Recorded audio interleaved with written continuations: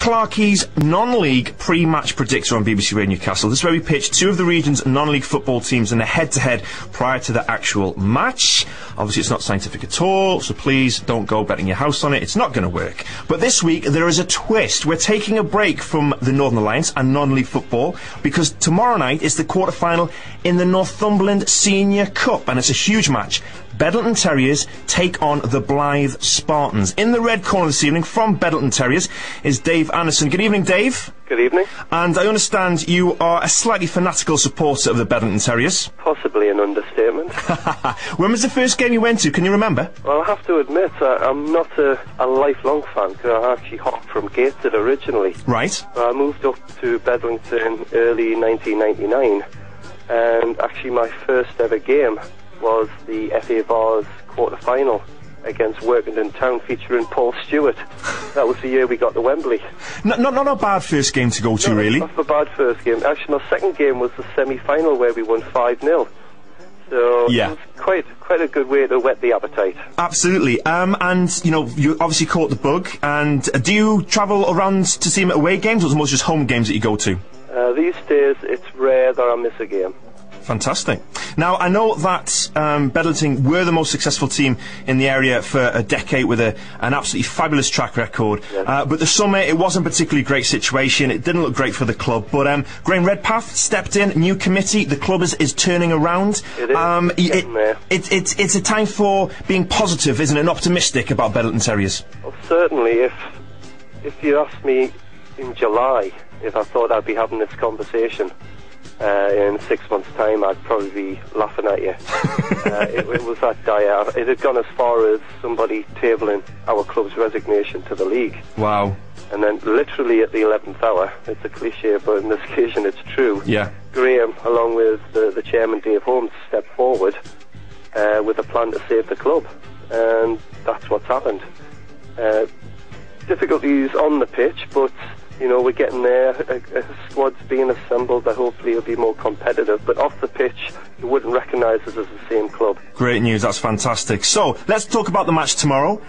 Derby match, as well as a cup tie. Should be very, very tasty indeed. Do you think you can upset the odds and win it? I'm ever the optimist, yeah. See, that's a true fan. A true fan is ever the optimist. I mean, you've got to recognise that Blyth have done some great things in the last couple of years. I mean, as a football fan and a non-league fan in general, I take my hats off to the job that Harry's done in the last 18 months, and I actually was there at a couple of the games in the run-in to the winning the title last season. But, you know, it's a cup game. Anything can happen. We've got most of our squad available and fit, and let's just see what happens. Excellent. Well, Dave, good luck for tonight and also for tomorrow night. Thank you very much. And in the blue corner then, from Blyth Spartans, it's Ian Evans, the general manager. Now, things for Blyth Spartans, going pretty well after several kind of fallow years, you could say. They took off last season, won the Unibond Premier League, and now in the top four in the Conference North.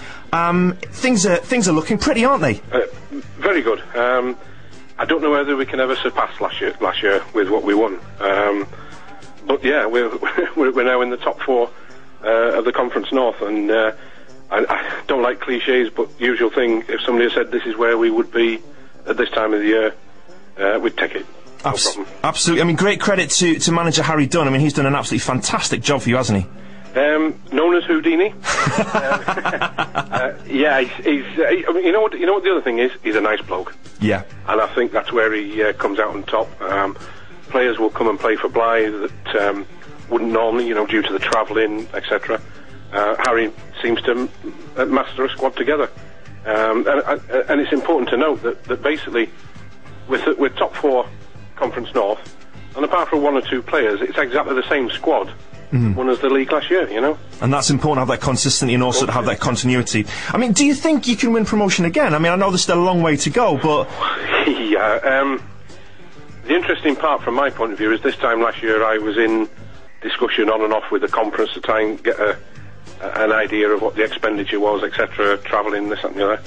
I hope it doesn't surprise our supporters that I'm doing the same again now for the Conference North. But I'm looking at the league table. I think we've got possibly 8 or 9 overnight stays. You know, Friday night for a Saturday game.